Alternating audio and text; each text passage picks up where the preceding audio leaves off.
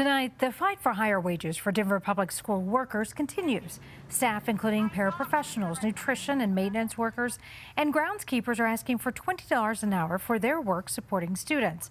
In negotiations, the district is proposing a plan to get minimum wage to $20 per hour in 3 years.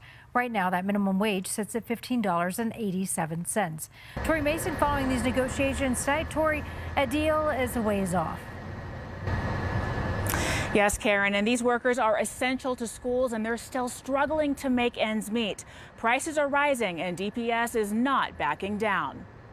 And that's what we expect. $15 an hour. That's how much paras like Carolina Garvan make at DPS. We take care of the kids, we teach them, we nurture them, we give them love and care. Hundreds like her take care of students, while food joints are willing to pay them more. The necessities are getting more expensive every day, and the gas, the food, everything is so expensive. DPS workers are asking for a raise, $20 an hour. When board member Tay Anderson was a para, he made around $12.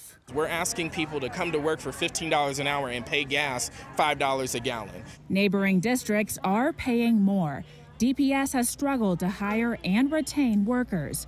Anderson says they need to meet their demands. If we have not reached a deal to where $20 an hour has been agreed upon by both parties, I'm ready to reintroduce that executive limitation to immediately raise to $20 an hour. Paras and other workers have picked up jobs to make ends meet. The food in the kitchens, the school, the bus drivers, the custodians who keep our schools clean. They know better paying jobs exist, but passion is still worth more than money for now. Teaching kids is my passion and I always dream of it since I was a little kid. So DPS is willing to pay $20 an hour, but not until 2024. They presented a plan with increased wages over the next few years to get them to $20 an hour. But for workers, they say that's not good enough. The next negotiations will take place in July.